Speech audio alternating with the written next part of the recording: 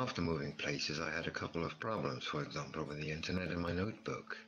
There were more, but I don't want to bore you to death. Anyway, there were the reasons for being absent for 8 weeks. After I received the IBG Bedford QLB from Danielle, 2 more gifts arrived. This one came from my good friend Dan Nispel. It's incredible how much US postal charge for a small box like this.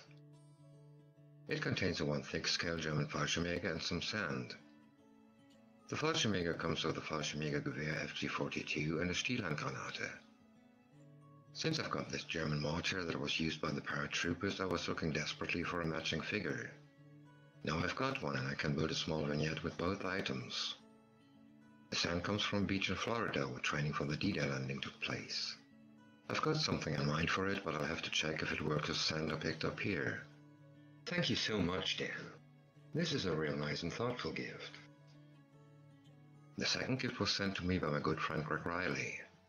As you can see, it's to me as Chieftain Mark V and it's something new for me.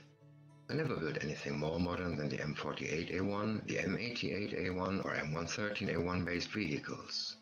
This is way beyond my comfort zone, but I've got an idea for a dio. One marking option is for a Chieftain stationed in Germany.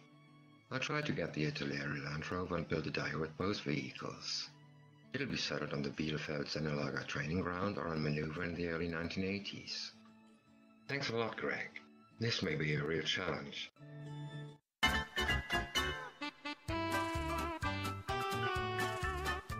My girlfriend and I can do without surprises. We make our wishes and know in advance what we'll get for our birthdays. I'm so happy that I got this soldering station. I was fed up with using CA glue for the assembly of PE parts. It can be very difficult to control and damage the parts because you spilled the glue, or even worse, it just doesn't want to stick, at least not in the correct position. Soldering them will give the parts more stability. It won't help you with gluing them to the model, but that's usually the smaller problem. I never did this before, but I've got enough scrap copper and brass to practice. Wish me luck!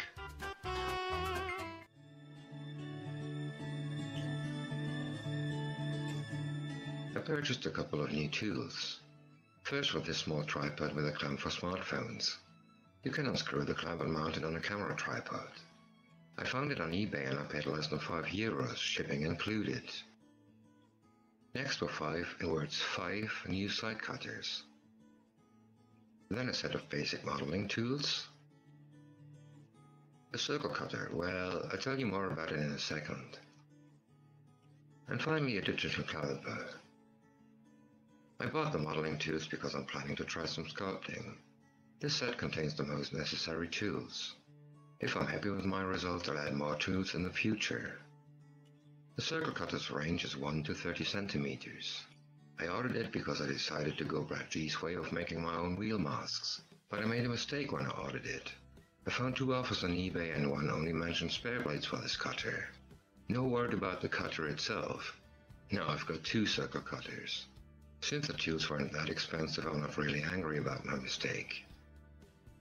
This is a rather simple caliper. It can only measure in 1/10 millimeter steps, but it'll do for the project I bought it for. Maybe I'll buy another, more precise one in the future.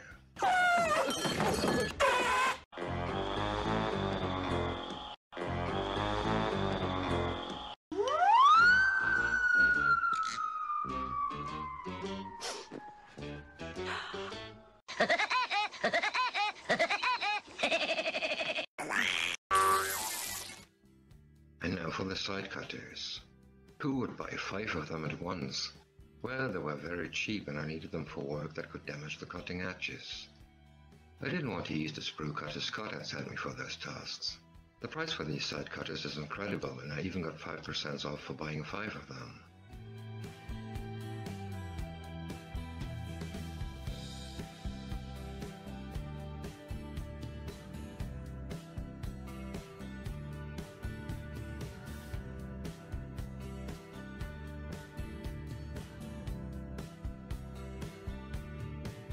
And now I'd like to introduce you to our new village. The Schmartenbox gable end was changed into the old style in 1925.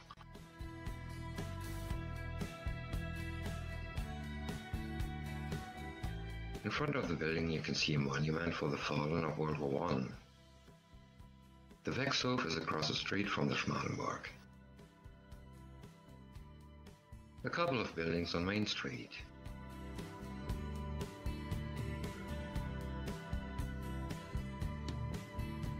You can see the old farmyard.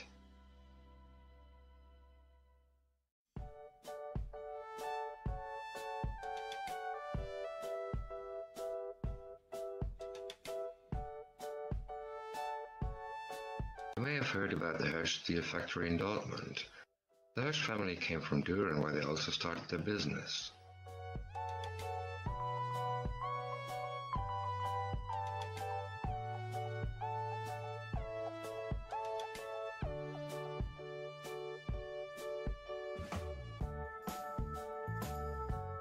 The church is right across a small square in front of the house.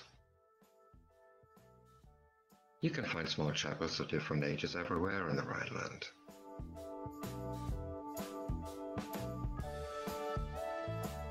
The oldest building in the village.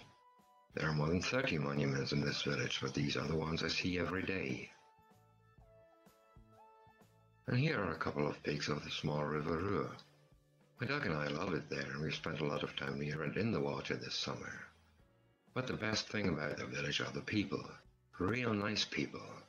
I hope you like it as much as we do.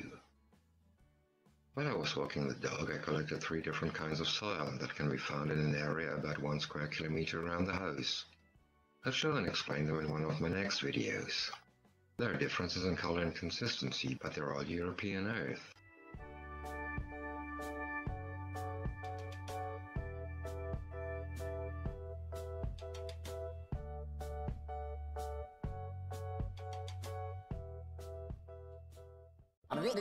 That's all, folks.